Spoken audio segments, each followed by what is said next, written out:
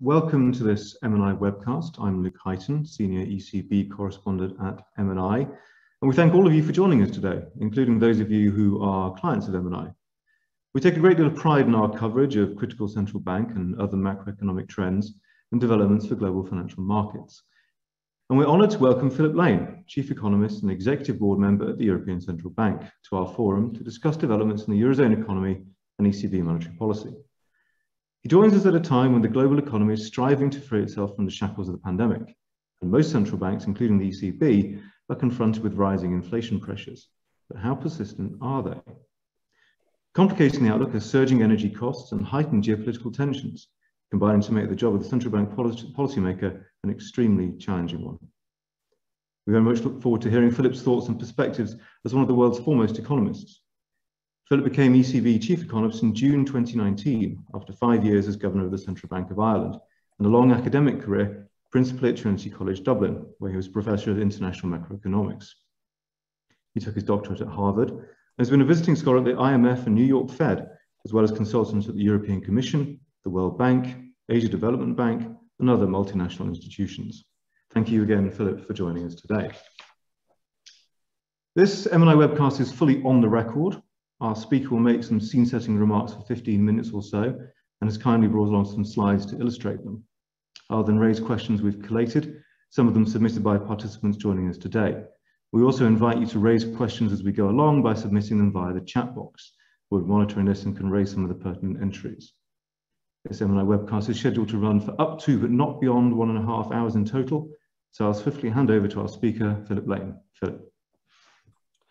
Okay, thank you. Good afternoon, everyone, or good morning for those of you in America. So let me start off with some brief opening remarks, and you can find these on the ECB website. And essentially, my goal today is to differentiate between near-term and medium-term inflation dynamics.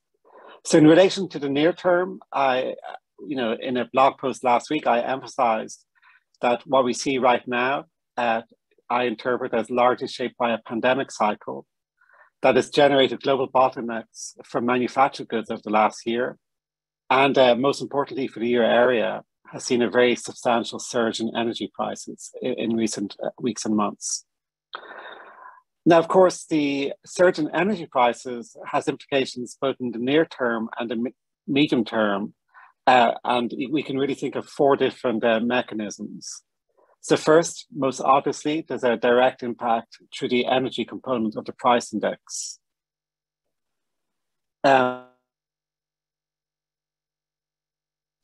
Because since energy is an important input for many other components of the price index, including food, transportation, goods, and actually many consumer services as well have energy as an important input. Third, we can think about a dynamic effect on wages, where of course, in terms of that second round mechanism, it's important to have due differentiation between a one-off or catch-up wage adjustment to the extent the energy price effect is mostly a level effect, versus a revision in inflation expectations that would have more longer run persistent impacts on wage dynamics. And then fourth, we have to think about the general equilibrium, the macro impact, because high energy prices have negative income and wealth effects for an energy importer like the euro area. And of course, in response to that price signal, energy sensitive production and investment plans will also be revised. So as I just indicated, globally, when we look at the increase in energy prices, the macroeconomics will look different between energy producing and energy using regions. And for net importers such as the euro area, any modeling should take into account that this is a significant adverse terms of trade shock. Higher import prices for energy reduces the disposable incomes of households and the cash flows of energy intensive firms. And tracing out the impact of this terms of trade shock on the euro area will be a major task in the coming quarters. Okay, so I suppose that's my quick summary of the near-term situation And again, I went into more detail last week. Okay, so moving from the near term to the medium term, I've already signaled that there's a potential linkage between these two, which is essentially if the currently high inflation causes a reassessment about the likely level of medium-term inflation, whereby a persistent shift in inflation expectations can play a significant role in determining inflation dynamics. So there are several mechanisms that might be at work. First of all, at any given time, the recent history of inflation is an important input in shaping the beliefs of households, firms, and investors. Before the pandemic, there were widespread concerns that a long period of below target inflation in the euro area had led to a downside de-anchoring of inflation expectations. In particular, there was a widely held conjecture that myriad structural forces interacting with the effective lower bound for monetary policy would keep inflationary pressures low for an extended period, with persistent monetary accommodation only gradually returning inflation to the 2% target. The currently high inflation rate calls into question this conjecture through a stark demonstration that inflation is not destined to be always super low.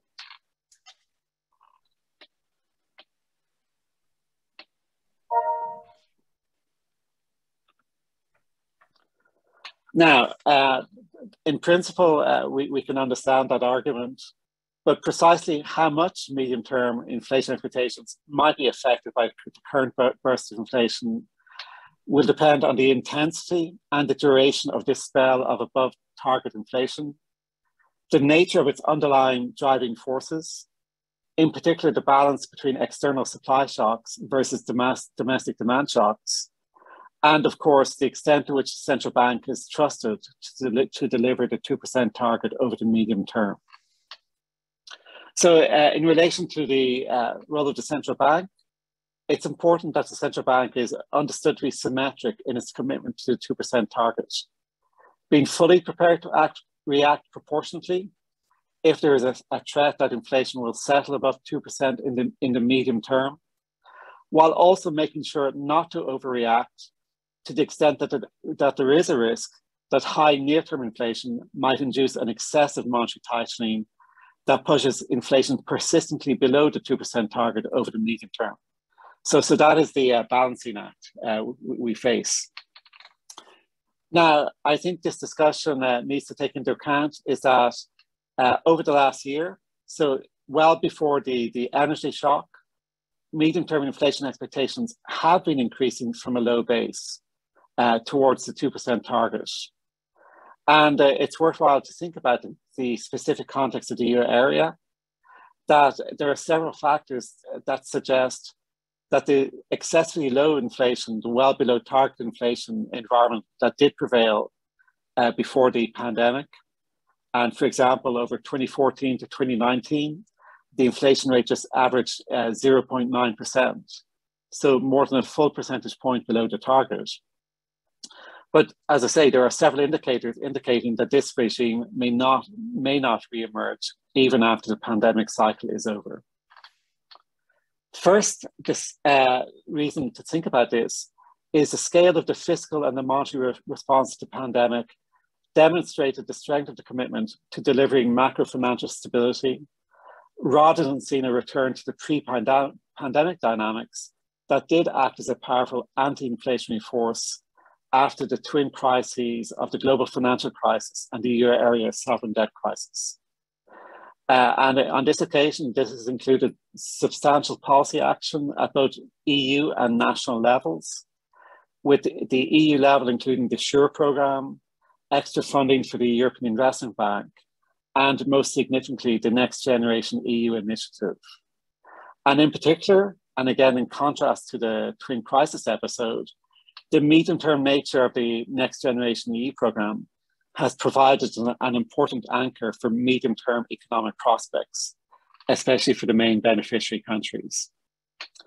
At the national level, we have witnessed the deployment of large-scale government interventions to buffer the impact of the pandemic shock on household and corporate incomes through all of the programs we know about: temporary employment protection, schemes and tax cuts, and of course the role of public loan guarantees to facilitate the normal financing of economic activity. All of this stands in contrast to the macro configuration that characterized the period after the twin crises, where we saw very muted aggregate demand dynamics, which of course in turn can be explained by so many governments, households, firms and banks focused on sustained deleveraging after the period of excessive imbalances. So that's factor number one. Factor number two is the re-anchoring of medium-term inflation expectations towards 2%. Has been supported by the clarity of our new monetary policy strategy, which was finalized in July, and which was converted into a concrete policy action in terms of our revised interest rate forward guidance. So the revised strategy makes it crystal clear that the monetary policy of the ECB is dedicated to delivering the 2% target over the medium term, with a symmetric aversion to below target and above target deviations. So the simplicity and transparency of the 2% target increases accountability and improves clarity compared to the previous target of below but close to 2%. Third, in relation to structural forces, some revisions to beliefs about the operation of the world economy might also be contributing to a shift in inflation expectations. In particular, some cite the level of excess capacity in global manufacturing might be structurally diminishing to the extent that China has embarked on a transition from an export-led to a domestically focused economy. In related manner, rising wages and incomes in emerging economies mean that globalization might more operate through demand-side factors than supply-side factors in the coming years. Another structural force is the increasing visibility of aging dynamics in some Western economies, which is also, of course, becoming visible in some emerging areas, including China, which may result in a less dynamic labor supply at the global level. Now, the net impact of the demographic change on inflation dynamics is not straightforward. While a lower labor supply may potentially have a direct impact on labor costs, it could also have adverse implications for the potential growth rate of the world economy. And furthermore, of course, the net impact on labor supply in any given region will also depend on international migration policies that can either amplify or mitigate regional balances in labor supply. Let me also point out, in terms of those thinking about how structural forces might change the medium-term inflation dynamic, is that the pandemic may also have accelerated plausibly the digitalization of the world economy, which could operate as an anti-inflationary force by increasing national and international competition, including in previously sheltered services sectors. And maybe in terms of the collection of structural forces to think about, is we also need to think about the carbon transition, which is set to be a primary contributor to macro dynamics in this decade, given all of the 2030 targets and the decades to come. Now, the net impact, again, is on inflation dynamics will depend on the exact transition path that emerges and the time horizon that we're talking about. In particular, the mechanical impact of the transition on energy prices. And of course, in terms of retail energy prices, even that mechanical impact will depend on the evolving mix between fossil fuels and renewables in energy production. Will have to be assessed jointly with the implications of a sustained phase of transition-focused corporate, household, and public investment. In particular, the impact on inflation dynamics must take into account the shift in the composition of economic activity between investment and consumption, and the wealth effects of the transition on the value of carbon-intensive assets, including housing. And of course, moving towards a longer horizon perspective, massive investment in renewable technologies should deliver sizable efficiency gains into production and use of energy over time, reducing overall expenditure on energy, even of course, if that horizon is quite uncertain. But of course, when we think about all of this, I think received wisdom is that an orderly transition will have a more benign and milder macro impact than a deferred process that requires sharper adjustment at a later stage. Okay, so what I've said here is an important force shaping medium-term inflation dynamics is the evolution of inflation expectations and the fact that it may not be going back to the pre-pandemic level. So now in the charts, I just want to illustrate that in a number of different ways.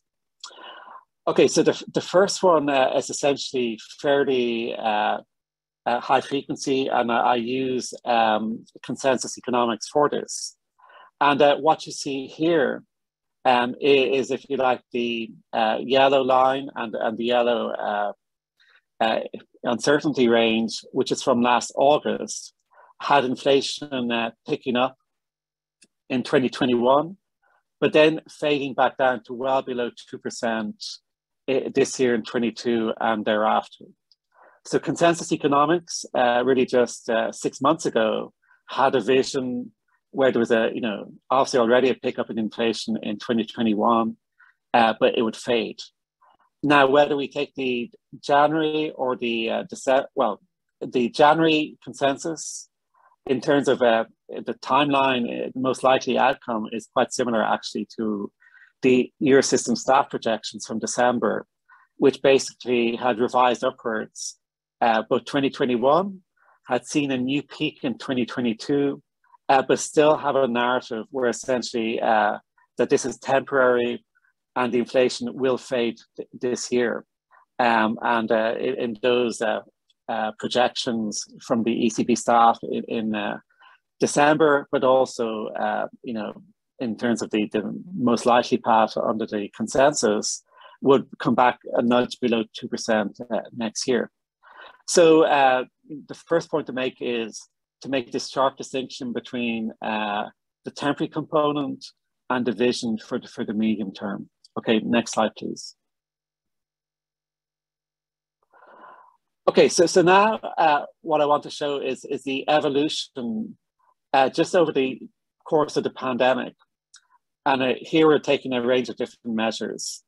So whether it's consensus economics, Eurozone barometer, the survey of professional forecasters, the survey of monetary analysts, or the darker green line being the weighted average of the surveys, is if you think about the history of the pandemic, well, starting off, these longer term expectations were kind of well below 2%. The first thing that impacted the pandemic, which of course we were very concerned about, is that the pandemic might have significant adverse medium-term effects. So, in mid of 2020, depending on what you look at, that there was some downgrade in these medium-term prospects. But what you've seen essentially since the start of 21, across all of these measures, is repeated revisions up. You've had a cumulative significant move over the course of the last year. So again, well before the energy shock, which is essentially bringing the world of those who fill out these surveys much closer to 2%. It's been a significant move. The third chart, please. And again, there I was looking at kind of the averages. Here's the distribution from our own survey of monetary analysts, where I report what we see now in the start of 22 versus what we see in the start of 21. So all of the ECB watchers who fill out these forms have also moved the distribution to the right. Although, of course, there's still there's definitely still plenty who think inflation will settle below 2%. But the most popular answer in the survey is now 2%. But regardless of whether you focus on the modal value or the whole distribution, there's a clear shift to the right in this distribution. Next chart, please. And then another way to capture this is asking, what fraction of the those who fill out the survey, where do you think inflation will settle in the medium term? And what's important to emphasize here is if you start back at the start in the pre-pandemic, 90% of the survey respondents felt that in the long term, we would settle below 2%. So a very strong collective sentiment that there remained an open-ended long-term challenge for the ECB. Now, if I ran an econometric test, it might suggest there's some movement around the time of our strategy review announcement, which confirmed our 2% target. But regardless of the causal factor, let me just focus now on the fact that, yes, it's still the case, half the survey thinks we will settle below 2%. But now nearly 40% of the survey think we will achieve the 2% target. And maybe what's important is it remains pretty much constant, so that only about 10% of the respondents think we face an above target medium-term outlook. Okay, next chart. We also survey consumers. This is our survey, consumer expectation survey, which is proving very handy, which we do every month. And the points to notice here are, and again, this is showing the evolution during the course of the pandemic. And also for reference, I show the evolution of actual headline inflation, is that there is a clear awareness of near-term inflation. So the response about 1 year ahead inflation has been picking up over these recent months. But in terms of the 3 year ahead inflation, consumers also agree by and large that what we're seeing is essentially transitory in nature. Next slide. Now, of course, we also look at market-based measures, not just survey measures. And what you see here is before the pandemic, the 5 year, for example, was in around 125, that kind of number.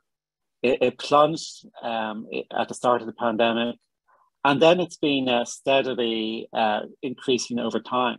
So that, again, that's a pretty big movement in the 5 year. Now, we also, and I mentioned it in the written text, we also have to think about the fact that it's been slipping in recent weeks. And of course, I'll enter the usual proviso that these measures of inflation compensation are some mix of the true expectation and risk premia. So of course, I'm including this as an important indicator without trying to be too literal about it. Okay, next chart.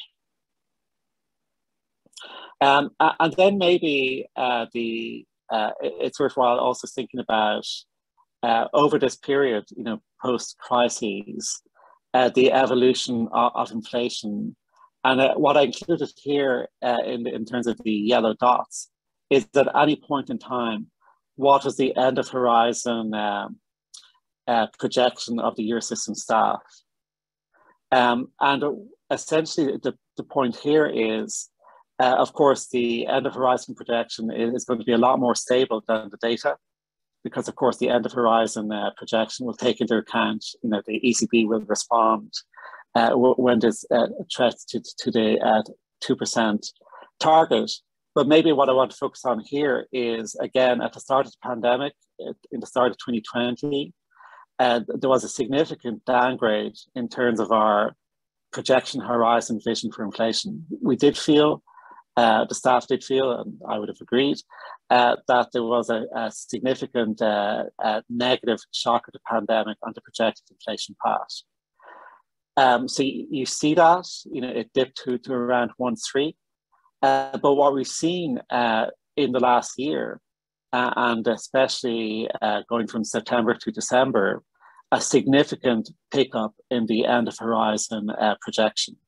So the kind of models we look at, the overall assessment, has basically seen this ebb and flow, but significantly, there's been a significant pickup in the last round.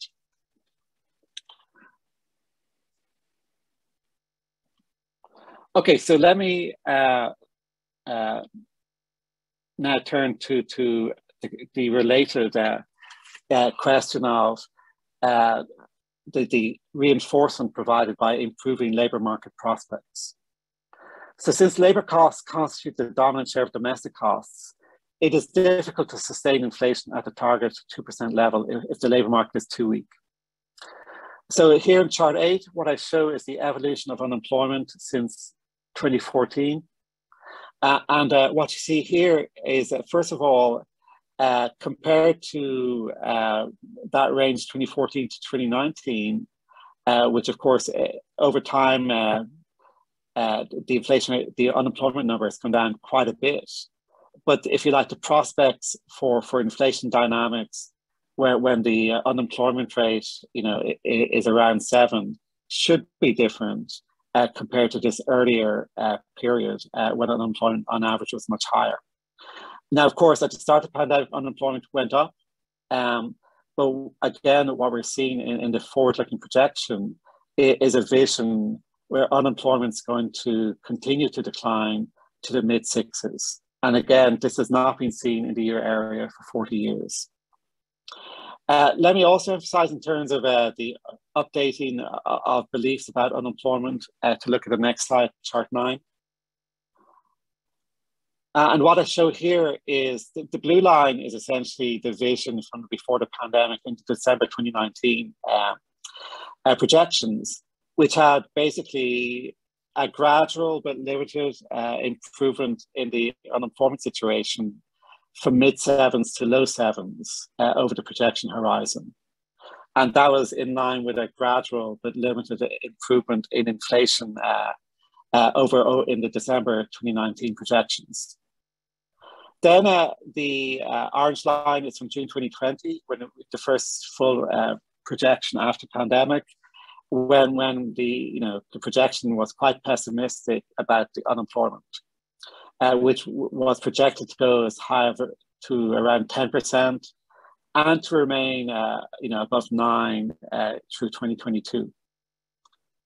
So what we've seen since then is, and of course going back thanks to huge amount of fiscal support especially, is by September there's a huge improvement in the unemployment prospects, but still well above the pre-pandemic path. So not a full recovery compared to pre-pandemic. And then in December, there was a further revision, which not only restored the pre-pandemic path, but went below it. So the labour market prospects, have moved quite a bit over this period. Now, again, for simplicity, I'm just showing unemployment here, but we always would look at a much wider set of indicators of labour market slack, especially given the remaining distortions that might mean that the measured unemployment rate is giving some degree of a false signal. Now, last week in the blog post, I emphasized, what we see in terms of surveys about wage dynamics do suggest a tightening of the labour market. So, where is this coming from? Well, as I emphasized, it's the success of macro policies during the pandemic, with fiscal policy protecting household incomes, mitigating corporate vulnerabilities, and maintaining the link between firms and workers through wage subsidy schemes, short-term working, and other programs. Of course, it's important to look beyond specific firm-worker linkages and think about the overall favourable aggregate demand conditions, which have been supported by favourable financing conditions and macro-relevant fiscal policies. Let me also, of course, emphasize is when we think the labour market is going to tighten, some of this reflects the ageing of the euro area population, especially in some countries, and the possibilities that the labour supply contribution from foreign workers may be weaker compared to pre-pandemic trends. So while these adverse labour supply developments might tighten the labour market, they do have adverse implications for the trend path for potential output. So what I've tried to do here is to say there's essentially two inflation narratives going on. One is understanding and decomposing the well above target inflation rate we have right now But it remains the case that, you know, all the analysis and all the surveys suggest this will largely dissipate and not be sustained. But I'm also emphasizing here today that there are some medium-term persistent dynamics which can be connected to the revision in inflation expectations. And of course, this only matters to the extent those inflation expectations influence price and rate setting behavior and convert into actual hard data. And then second, the tighter labor market does create an environment in which it's more likely to have self-sustaining inflation. So when we think about monetary policy, we have to take into account the near-term and the medium-term forces shaping inflation dynamics. So in line with our strategy, it should be clear we will set our monetary policy to deliver our symmetric 2% target over the medium term. And we would not tolerate either an overreaction, but nor an underreaction to emerging inflation risks. So in particular, if the medium-term inflation dynamic is anticipated to stabilize around 2%, this will permit a gradual normalization of monetary policy. If inflation threatens to persist significantly above 2% in the medium term, a tightening of monetary policy would be required. And of course, if inflation is anticipated to fall significantly below the 2% target of the medium term, setting a sufficiently accommodative monetary policy would be necessary. So with that, let me stop on these opening remarks, and I'm happy to see what questions and comments people have. Thank you very much, Philip, for a very helpful overview of inflation dynamics. I'll kick things off with a couple of questions, if I may, and then we have lots of questions coming in from participants, so I'm very happy to open the floor to those. My first question was related to what you've just been talking about very closely, also the outcome of the last Governing Council meeting. I wonder whether you think markets rather got ahead of themselves in their response to the February monetary policy decision, or rather in response to the press conference, perhaps, by pricing in 2 rate hikes this year. Or was that perhaps the desired effect? So, I mean, there's always a classic hall of mirrors issue, you know, think about the interaction between market behavior and the economic policy. So let me give my fairly straightforward view on this. You know, we have, when we conduct all the analysis we conduct for every meeting, which incorporates all the data we see in front of us, then when we write the monetary policy statement, when we make policy decisions, we have to give our kind of straightforward assessment of what we see. And what we, for me, the key communication coming out of that meeting is compared to our December expectations. So compared to what our view of the world at the December meeting, that there were upside risks to the inflation outlook, particularly in the near term. And that's just a simple reflection of the fact that, you know, we saw this further increases in energy prices. We saw the December and the January inflation numbers.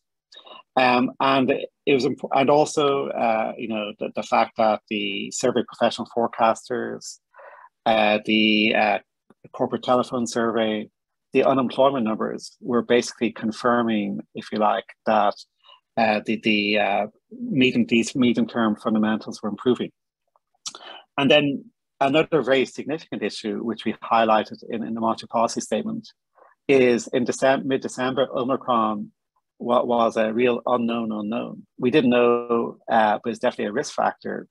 Whereas, you know, we emphasized in the February statement that, you know, the pandemics, you know, this wave of the pandemic seemed to be having a smaller impact.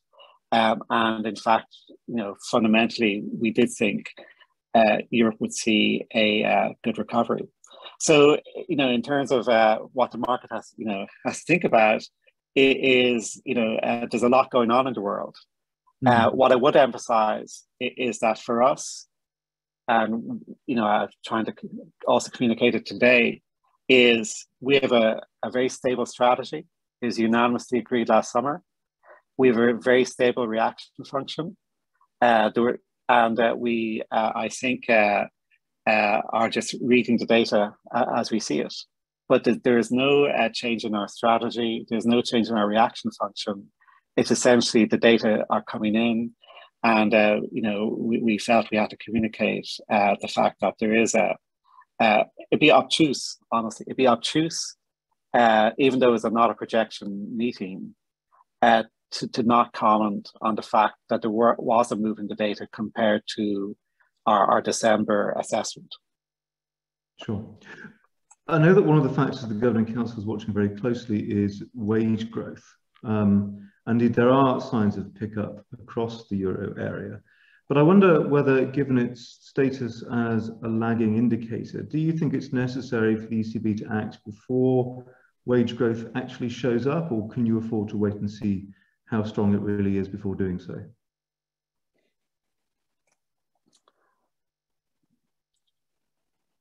So again, when we think about, first of all, let me emphasize, it is already in December, we'd already moved. We decided to end the net purchase phase of the PEP, this month or next month at the end of March. We decided, in terms of the overall pace of asset purchases, that our vision for 2022 will be a lot less purchasing than in 21. So there's already a movement in our kind of monetary assessment. And of course, that was backed up by the fact that the December forecast was already a significant improvement in terms of the medium-term inflation outlook compared to September. But as you know, all of the projections we have are based on essentially prevailing financial conditions. So, on that basis, what I've been trying to emphasize is what we're seeing is that there's as I showed you with the survey of monetary analysts, for example, there's a significant fraction out there who still think inflation may settle well below 2. There's a significant fraction who think inflation will settle more or less at 2%. And so when you think about, what is the monetary policy path, going from a vision where inflation will settle, below 2%, but maybe not too far below 2%, versus at the target. It does have monetary policy implications, but it's not gigantic compared to a situation where you assess that inflation is going to settle well above 2%, and therefore you need to have monetary policy actions that are actually trying to slow down the economy, to raise financing costs, to slow down the economy. I mean, I don't think it is essentially what we see in front of us. Because the current inflation rate is mostly an imported inflation shock. It's not the case that there's a kind of domestic demand boom overheating the European economy. So in terms of urgency, I think gradualism makes sense in this scenario where we don't have that de-anchoring to the upside situation. But what's also true is, in terms of the pathway for the economy, I mean, if inflation is expected to settle around 2, and if you have this period of above 2 inflation for a while, the interest rate path, the path for asset purchases, will have to take that into account. It's a different path compared to a pathway where you think you have an open-ended, indefinite below 2 situation, which is what we did have. So there are implications of if it turns out that inflation is projected to settle around 2. It's a different monetary policy, but equally, it's also not a monetary policy that requires a kind of a significant tightening cycle. Sure. I have a question from a client, Philip. They ask, in your conclusion, you say that if the medium-term inflation dynamic is anticipated to stabilize at around the 2% target, This will permit a gradual normalization of monetary policy. The charts you present suggest that conviction that medium-term inflation will stabilize around 2% should have risen. Are you therefore saying the time has come for gradual normalization of monetary policy? So here I'm going to be data dependent.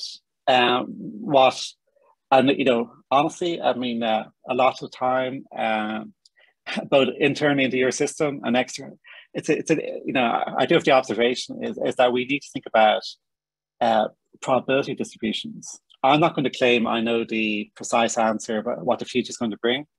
I know that the year system staff wouldn't claim that, but I also know any independent external expert is not going to claim that. So, there will always be a judgment call about the balance of risks.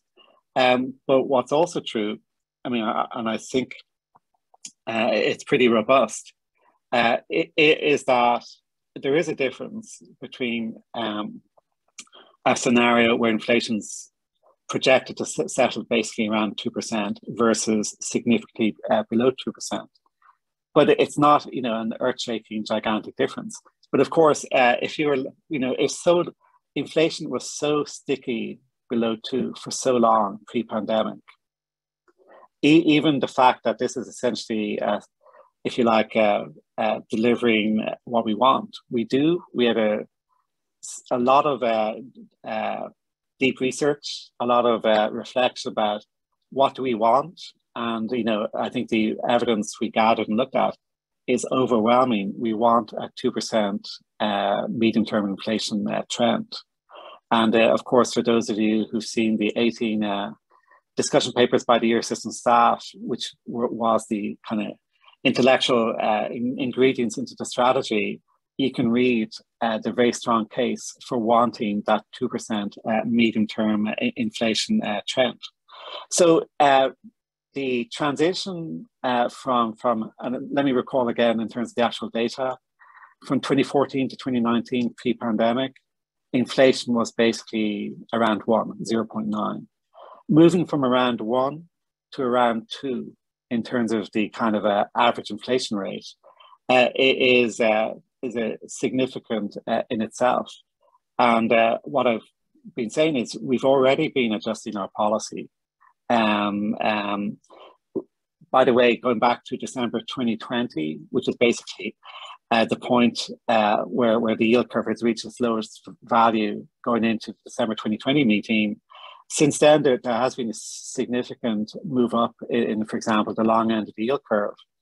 But basically, that's been, at the same time, we've seen the improvement in inflation expectations. We've seen the strong recovery. We've seen the reduction in pandemic uncertainty. So there's already been, a move in financial conditions, and that's basically our task is to make sure financing conditions are basically calibrated to deliver the 2% target. And where exactly the level of those financing conditions should be will differ according to whether we're more or less at 2 versus significantly below. Sure. Thank you. Another client has messages to ask about our star. Let's say in the US, markets are aware of what the FOMC considers to be the longer run expectation for the Fed fund rate in a range of 2 to 3%, with a central tendency at 2.3 to 2.5%. Clearly, the Governing Council doesn't publish a dot plot like this. However, ECB board members have occasionally published a chart showing a range of estimates for R star. Would you be willing to share with us today your perspectives on where you see R star in the euro area? And how much emphasis do you personally place on R star when formulating policy? So, I mean, this is obviously a very interesting issue, and I'm pretty sure some of my own speeches have incorporated charts showing the very good year system work on the factors and estimating R star for the area. I mean, obviously, one basic issue there is R star varies over time. And there is also a significant uncertainty range around this. This is, of course, when you're in a zone where the interest rate is your active policy instrument, then this issue, when you're in that zone, this will be super important to think about, what is the underlying steady state real rate, the underlying steady state nominal rate. But that is not for today. What we're talking about, our policies in December, we're essentially saying that we have a sequence that we laid out a kind of a vision for asset purchasing. We emphasized that interest rates would not be lifted until after we ended net asset purchasing. And so the time horizon under which we would have to think a lot more about where exactly is our star is not now. It's when we are in that zone, when the interest rate is the marginal tool, and that is not today's situation. So no doubt we will have to have a lot more conversations about this when we get to that zone in the future. Given that you're starting from negative policy rates, which have been ineffective, I think, but perhaps a diminishing tool in terms of utility, do you distinguish between hikes back to zero and hikes above zero, or do you see the hurdle for all hikes being equal, as it were? So I think we will be scientific about this. We've published a lot, and I have also written quite a bit about the role of negative interest rate policy. Let me emphasize also the fact that there's lots of complementarities, nonlinearities, interaction effects between negative interest rates with the asset purchasing, with the teltros. So whatever future interest rate decisions will take into account all of that. All I can say is there's multiple factors to think about. Negative interest rates are different, but I would not agree with your characterization that essentially there's necessarily a diminishment over time in their effectiveness. So, for example, let me give you a very basic fact here, is the fraction, because the typical story people would give, well, because you can't bring deposit rates below zero, you have this basic asymmetry where the deposit rates don't go negative, but by competitive forces, lending rates go down. But what we've seen in recent years is more and more corporate deposits, and actually above at least a certain threshold, more and more household deposits are paying the negative rate. So in that sense, the negative rate policy has maybe has been more effective now than in the past. And we also, with the tiering decision in 2019, did take into account the implications for the banking system of holding excess liquidity remunerated at a negative deposit rate. So, at any point in time, when it's relevant for the decision about whether to raise or not, we will, as you might expect, be doing a full analysis of all of those dimensions. So again, it's not a simple answer. Do I think they're different? Yes, I do. Do I think all of the points of difference are in one direction? No, I don't. Thank you. Thank you. So we've had a question about APP. The client has asked, in December 2021, the ECB announced that APP will be extended until October 2022. From the February press conference and rhetoric thereafter, risks are biased towards an end of APP in Q3, to be announced perhaps in March.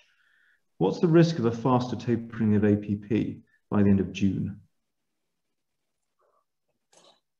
I'm sure, yeah. So, I mean, obviously, I'm not going to front run any future decisions, but let me go back to what I said earlier on, is that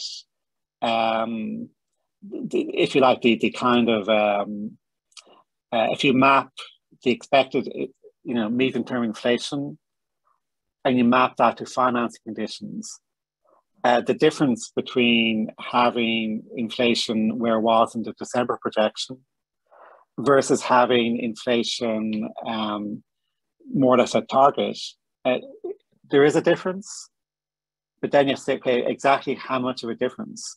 And what does that mean for the correct timeline for the asset purchases, and what it means for the interest rate path after that? And I will let your questioner and everyone else work out their own version, as of course many people do day by day, their own version of what might be needed. But again, to repeat, in my own personal point of view, and again, I think it's also seen in all of the surveys, is that's really what we're talking about, is of the three possible regimes, are we moving from essentially having to combat persistently well below target inflation to essentially delivering the financing conditions needed to stabilize inflation more or less at target? That's really, to me, is the big debate. Do we think we have a situation where the above target inflation is going to persist such that an actual tightening cycle is needed? I think that's not something I personally see in the data, at least as of now. Sure. We've had a few questions, Pete, on Philip, on the subject of owner-occupied housing and its inclusion in inflation measures. I saw just the other day the ECB published a very interesting paper on just this issue, suggesting that owner-occupied housing added around 0.6% to core inflation at the end of last year, and around 0.3% per year on average in the 10 years before that. I wonder how close you think the full incorporation of owner-occupied housing into the ECB's inflation measures is. And relatedly, had that process already taken place, would you perhaps be discussing policy slightly differently at this juncture? Well, I'm not so sure there's a huge amount of value to addressing that particular hypothetical. So let's go over, and again, this is a very important part of our strategy review. I actually personally do think owner-occupied housing costs are underweighted in the price index. I mean, anyone, many people on the call either owns a home or may know someone who owns a home, and it's costly. It's a big part of overall living costs. It is all of the costs associated with owning a home. That includes the acquisition of a home, but let me emphasize, and again, the article you mentioned in the bulletin, I think it goes through a lot of explanatory detail of the concept. But there's a lot of running costs if you're trying to do a renovation, repairs. There's all sorts of costs of owning a home, which basically, to me, are broadly analytically going to be similar to raising the share of services in the price index, because these are often labor costs, costs of having skilled construction workers working either on new build homes or renovations. Of course, there's also the we also know construction renovations use a lot of materials. A lot of these are very much affected by the energy shock and global commodities. So we have a clear vision of where we're going to end up, where we do have a price index which incorporates this properly. And what we also said is, in the meantime, we will take into account what's available to us. Now, as you indicated, the index we have, which comes out with a significant lag. So we know about Q3 21. So the question is, descriptively, yes, we know that this measure would show more inflation at that point. But it's a more difficult question to know, okay, in terms of the forward-looking inflation horizon, how much would it move the forward-looking component, the inflation projection? And for example, some of those components will probably be much more cyclical in both directions. So you can have periods like we've just gone through where it leads to more inflation. There could be periods where it leads to a sharper drop in inflation. And so where we ended up was being clear, when we talk about 2%, we're targeting the HICP, the existing HICP. But we look at a lot of other measures. Everyone knows we look at we look at underlying inflation measures. We always look at the GDP deflator. We absolutely look at the owner-occupied housing index, and we've done that on a systematic basis, especially since the review. And maybe for me, for now, a very bottom line issue is what is the signal coming from this other measure? So I've given you the caveat; it's coming with a lag. I've given you a caveat that it's the kind of forecasting of that might be trickier than the forecasting of some other components. But in the end, we will forecast it. But the difficult situation is if we're sending a conflicting signal to the kind of conventional HICP measure. Whereas if we have a scenario where essentially both are sending the same signal directionally, I do think that's useful information. Sure. I have another audience question, this time concerning financing conditions. You mentioned that there's been a significant move up in the long end of the yield curve, and the ECB's task is to ensure financing conditions are calibrated to achieve your 2% symmetric target. Are you, the client suggests, suggesting that the recent rise in financial conditions in terms of higher forward interest rates is broadly appropriate given the rise in inflation expectations, especially if we think about financial conditions in real terms? Again, I'm not sympathetic to partial equilibrium analyses of where financing conditions should be, especially shorthand back at calculations where all you need to look at is, okay, here's where the nominal yield curve is, or lending rates, whatever component of financing conditions, and here's some measure of expected inflation, and that's it. We do a full general equilibrium macro assessment, and we based our monetary policy decisions about where we essentially think the yield curve should be based on that. So I think it's not the way I think about it. I say, look, we have to put all of that into general equilibrium, and that's why the kind of projections we receive from the staff are so important, which do put movements in finance conditions into that general equilibrium perspective. And as I say, I really don't think you can boil down the monetary policy challenge just to some kind of stripped down real interest rate target. Another client asked, so this is time relating to interest rates. When the ECB took the deposit rate below zero, policy rate changes were in 10 basis point increments, in part due to uncertainty around the transmission and side effects. Is the same caution therefore likely to be appropriate should the policy rate rise? So the way I've already basically given you the answer, is that when we have to think about an interest rate decision, we're going to look at all factors. And when you are in negative territory, these factors will be in terms of the pros and cons of the exact size of the increment. It's not obvious. There's no simple answer to that. But let me go back to the basic point is, I suppose this is universal. The size and, frequency of interest rate moves depend on essentially the kind of regime you think you're in. Is it the case that this is essentially a gradual normalization situation?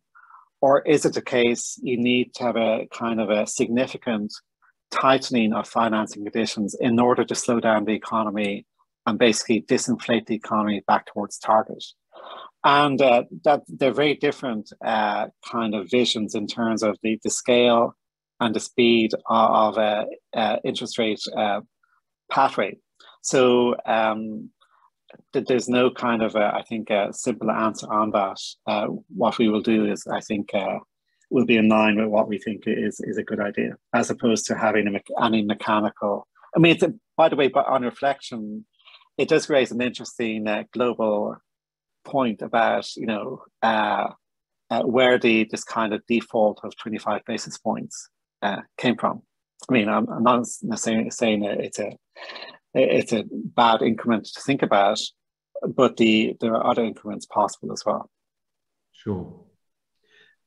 If I could turn back briefly to the issue of APP, I understand that the Governing Council has discussed, and I think it was referenced in a speech by one of your central bank colleagues it was a couple of days ago, changing the forward guidance to remove the reference to ending APP shortly before raising rates.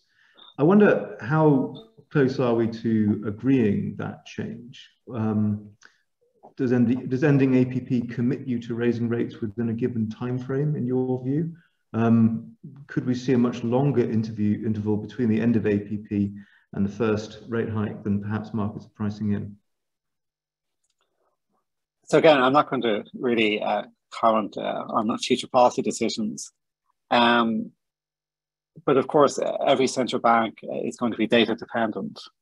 And let me give you the example of the last time we ended net purchases under the APP. Is that there was a guidance about the fact, look, we're going to end APP. And by the way, we're not going to think about raising rates until through the summer 19, if I recollect. But then it turned out that the world changed. The world changed. There was a slowdown in the inflation dynamic. And in the end, we went back to restarting the APP in September 19. So the idea that at any point in time, we can lock ourselves into not only the immediate decision we face at any meeting, but also lock into some future, in the distant future sequence of other decisions. I don't think any central bank is going to sign up to that. So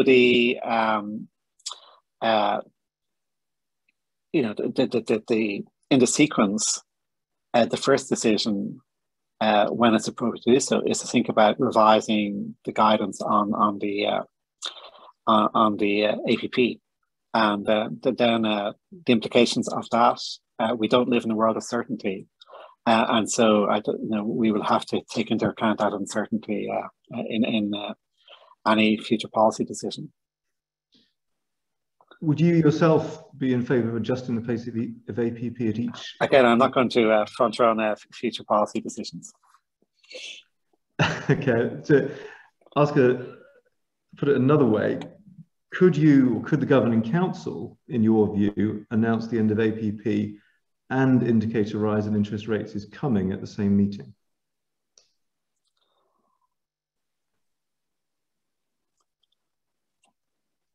I mean, I don't think I can engage with that hypothetical. But I'll just go back to what I just said.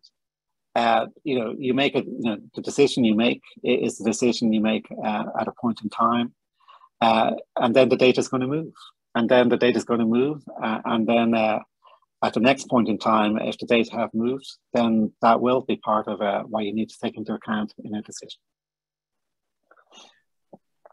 Do you see a role, or what role do you expect TLTROs to play in helping to preserve monetary policy transmission during the transition to normal policy? So again, this is something we always look at. I think TLTROs have been very important and are currently a very important tool. But their appropriate role does depend on the wider assessment of where do we think financing conditions should be. And that's because the current TLTRO program is running. It's honestly, it's not an immediate issue. It is that this is something that we will always look at, but it's not the marginal instrument at the moment. Philip, we've had a question come in from an audience member about the exchange rate, which I know the ECB doesn't target. They ask, you or governing council members generally often say the euro is only discussed as it impacts monetary policy. How big a factor is that now, given record high factory gate inflation across the euro area? Okay, that's an interesting question because quite often I do get the sensation from some people that they take a mechanical view, that we think about the exchange rate simply as a way to convert foreign currency prices into domestic currency prices. Now, of course, that's one mechanism. But again, let me make the point, it is in the full macro assessment, the exchange rate matters through all sorts of channels. Europe has a lot of multinational firms who sell across the world. And the value of their earnings, and in turn, their kind of competitiveness of European firms will depend on the exchange rate. And that's independent of this issue of converting import prices into euro prices. And so the exchange rate certainly has an influence on all the big macro factors, including investment. And in turn, by affecting the macro dynamic, it will have an effect on the inflation dynamic as well. So it's a pretty broad issue, which is much more general than the question of how big and how quick is the pass through to import prices. Let me also emphasize for those of you who, because I sometimes hear this, it is, obviously lots of commodities, including oil, are quoted in dollars. But that doesn't mean the way to think about the price of oil is let's have a modeled dollar price and then multiply by the exchange rate, and that's the euro price. Because the dollar price affects global factors, including European factors. And so it's not we're not a small open economy. We have to take as I say, a fully integrated view of the role of exchange rate movements. Now, what I have said, I think, in recent weeks in some interview probably, is what we essentially have now is we had a euro appreciation in the first year of the pandemic. A fair chunk of that has rolled back more recently. So in terms of, if you think about pre-pandemic versus now, there's not a huge movement, but there has been. So if you like, when you think about the different time lags of how the exchange rate affects the economy, the rolling back of the appreciation takes away one disinflationary force that was, a part of the dynamic in 2020. Thank you. I have another question from an audience member here.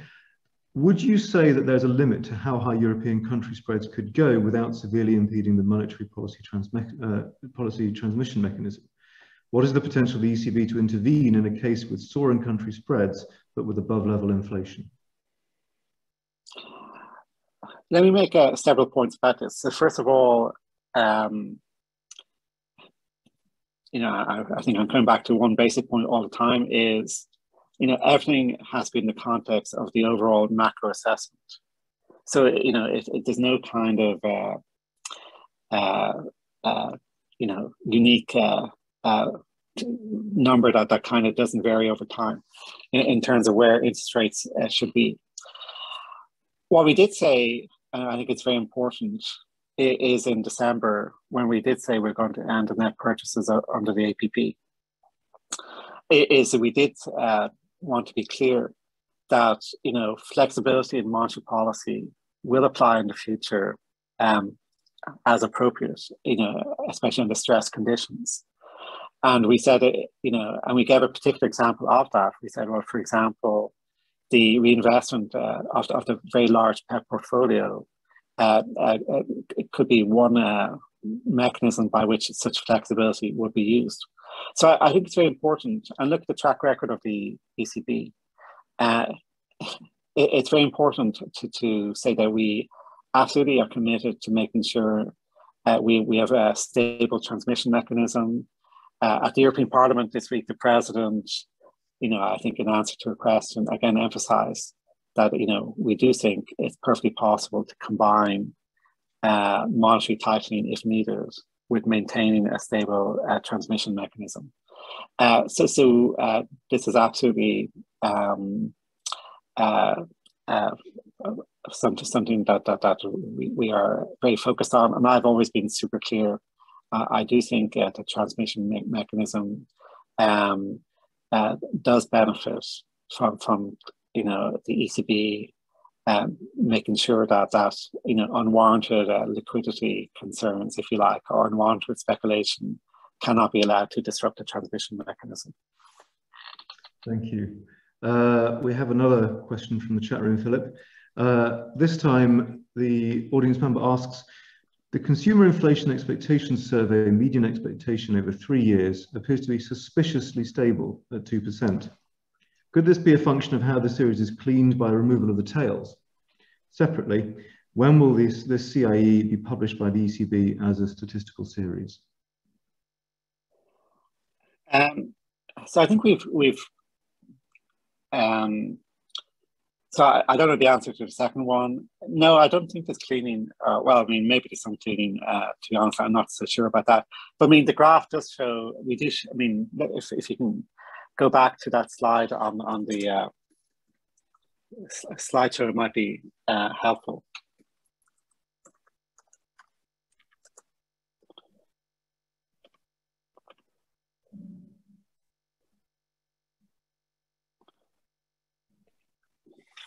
So we do show the average as well. So, so on chart 5, I mean, you don't need to show it. I mean, people can go to the ECB website if they want to look.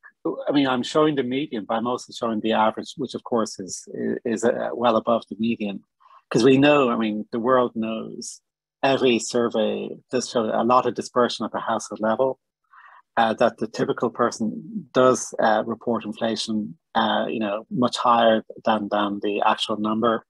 But it remains the case, as I say, even if you allow for that, I mean, if you look at the averages here rather than the medians, the increase in the near term is larger than the increase in the it's chart 5.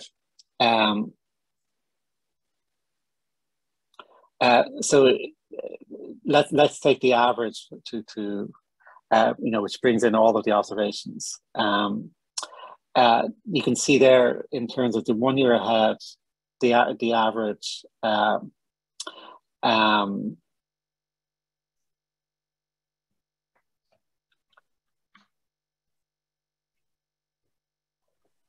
it has moved up, and it's there. I'm just eyeballing it now, so it may not be perfectly accurate, but it's let's say it's a ballpark 5%, the 1 year ahead. But the 1 year ahead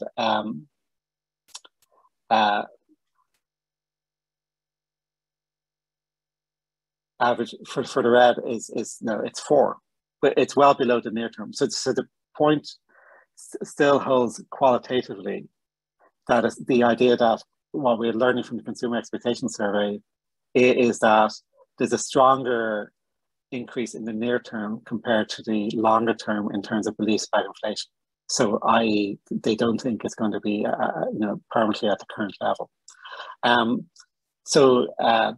But the median, is straight out of the survey. And of course, I don't know where the questioner is coming from, but of course, there are very significant country differences. I mean, there's all sorts of interesting ways to organize these data.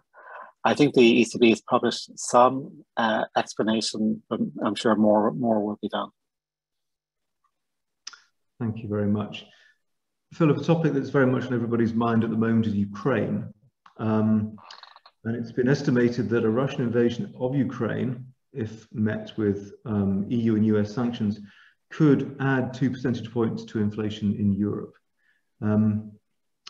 Would that warrant tightening action from the ECB in your view? Or do you look through it in the interest of protecting growth and instead perhaps pin your hopes on fiscal authorities stepping in to mitigate the effects of rising energy commodity prices?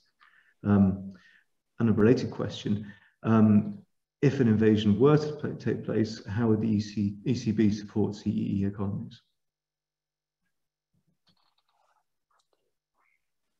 So, I mean, in the opening remarks today, and I'll let the questioner to read, I did a fairly long section in the openings about how do we think about energy prices and the impact. And I mentioned there, four factors. You've mentioned, and that's, the direct impact. I don't particularly recall that exact calculation you report there. Then you have the indirect impact through other components. Then you have maybe the second round effects, but then you have the macro effect. So then we have to think about the macro effect if there were such a kind of event, because of course it's not just going to be confined to mechanical energy price effect. There will be a response, which will vary across the euro area in terms of exposures to Ukraine, exposures to Russia. So of course we would look at all of that in a comprehensive way. And the I've given you the menu of what we would look at in terms of duration, size, what's driving it, what's the macro implications. So I don't think there'd be any mechanical response to that. I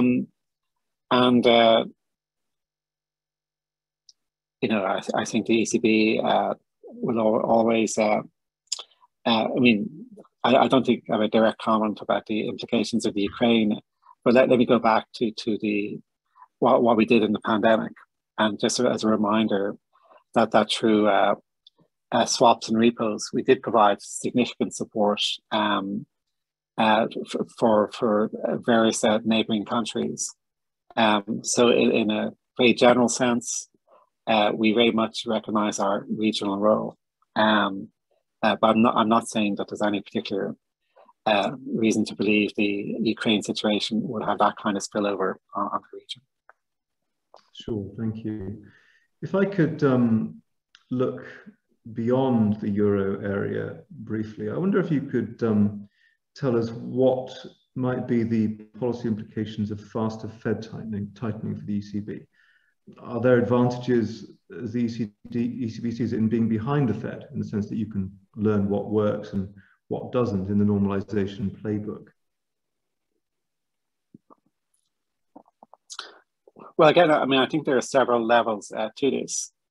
Maybe the most important point, which I was making last year as well, when there was also spillovers from the US in early 2021, is in the end, the ECB, we're not a small open economy, we're not a dollarized economy. And so we will respond, we will be able to kind of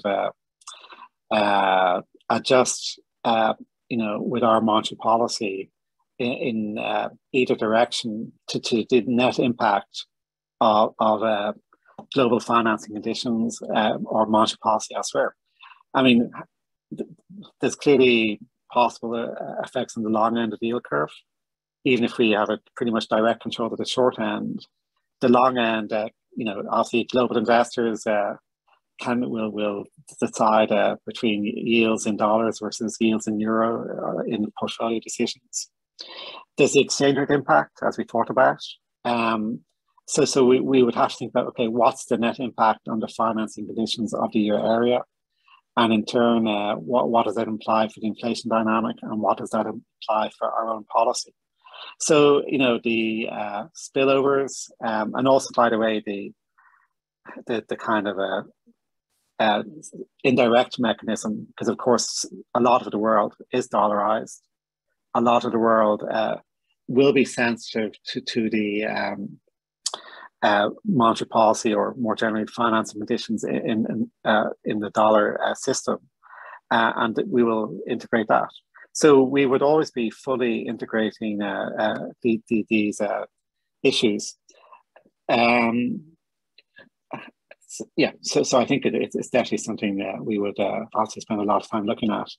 Honestly, the issue about, well, you go first or sequencing, I don't think so. The calendar of meetings and so on is obviously the market tries to foresee. Euro area financial conditions are influenced by what's going on in the dollar system, and in that sense, it directly affects what's in front of us. But I don't think going beyond that is overly first order in importance. Do you think central banks have the appropriate tools to tackle supply side driven inflation?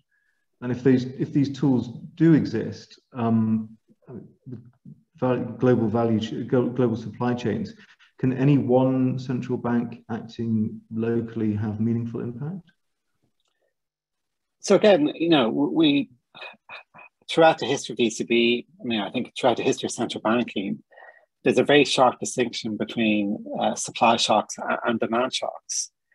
And by and large, and again, in my opening remarks today, it's basically reflected.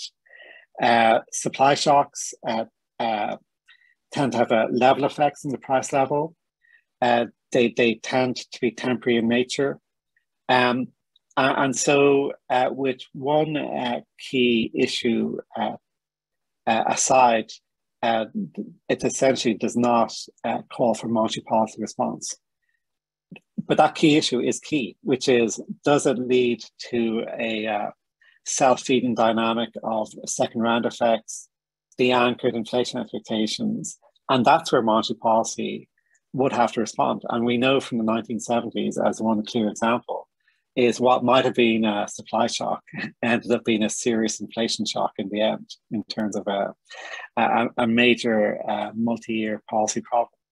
So we do not ignore this issue, absolutely not. But it's not about saying that we can undo these supply problems. So part of this, and this is very important for the ECB, it's always been part of the ECB philosophy. If you go back to the late 90s, if you read Otmar Issing's book about the birth of the euro, if you look at any history of the euro, but by the way, very robustly reconfirmed in our unanimously agreed strategy last summer, is we take a medium-term perspective.